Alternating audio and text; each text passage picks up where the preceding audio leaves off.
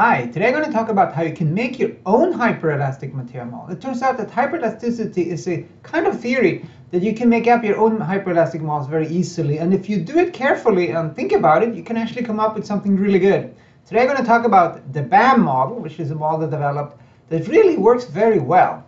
So the idea here is that some hyperelastic models that I like the Arruda-Boyce model, the Gent model, they're good, but they're not always great. So the question is, can we make a new model that is kind of based on these traditional models that is even better? And can we do it quickly? And today I'm going to show you that we can do it. It's actually quite easy. So first, let's talk about the Arruda-Boyce 8-chain model. So here's some experimental data in this dashed line from Trelor, this natural rubber. So a large strain tension. I can calibrate, as you can see here, the Arruda-Boyce model very well to this data. It's very easy to do this using M calibration. So this is all good. But the problem is if you have experimental data from different loading modes. So in this case, I have more data from Trelor.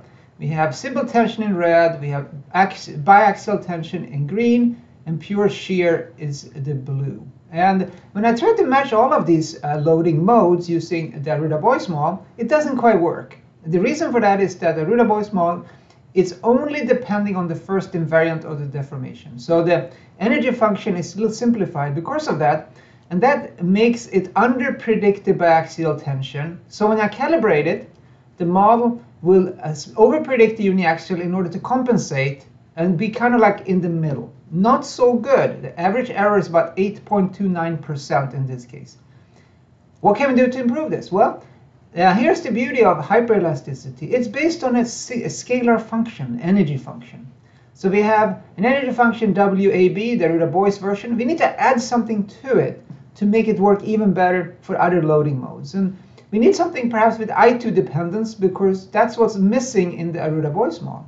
So the question is, what would we add? What can we do to improve this model a little bit? And the answer is, well, we can just add an ogden model, particularly a first-order ogden model with a negative alpha value.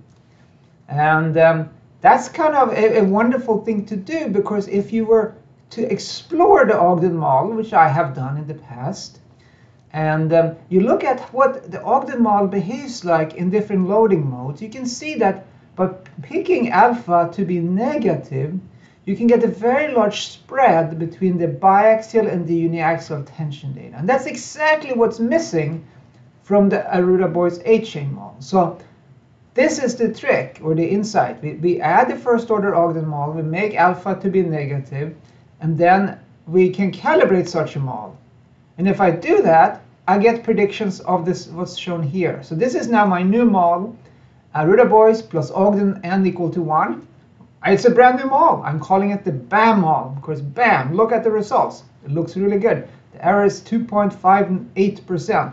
It fixes the issues that we had with the Arruda-Boyce 8-chain model, and similar to what you would get with the Gent model.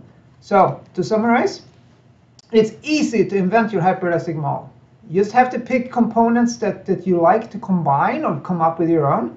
In this case, Arruda-Boyce plus ogden n equal to 1 gives me my new model, the BAM model. And I talk actually about this quickly in my book. So if you want to read a little bit more about it, you can check out my book. And it turns out now that the BAM model can be significantly more accurate than the Arruda-Boyce model. But it comes with a price. And the price is that it requires experimental data from more loading modes. The Arruda-Boyce model requires only tension data, for example. But this new model that is more accurate will require you to test your material in multiple loading modes, 2, preferably 3.